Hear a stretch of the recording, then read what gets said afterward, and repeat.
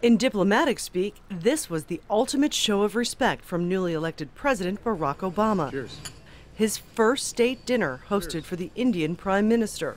They promised a new push that would help both countries' economies. It's had lopsided results. The U.S. is exporting about $5 billion more since 2009, but India has done much better, increasing its exports to the United States by an additional $20 billion, leading the U.S. to file multiple complaints at the World Trade Organization.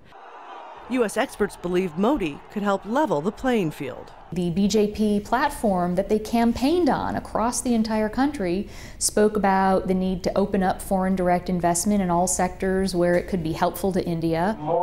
But for that to happen, Modi will likely need to be able to visit the United States, something right now he cannot do.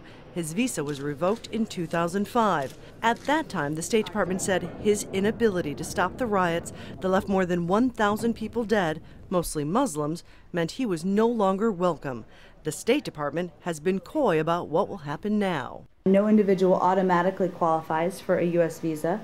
U.S. law exempts foreign government officials, individuals including heads of state and heads of government from certain for certain potential and admissibility grounds. I'm not going to get into any greater level of detail.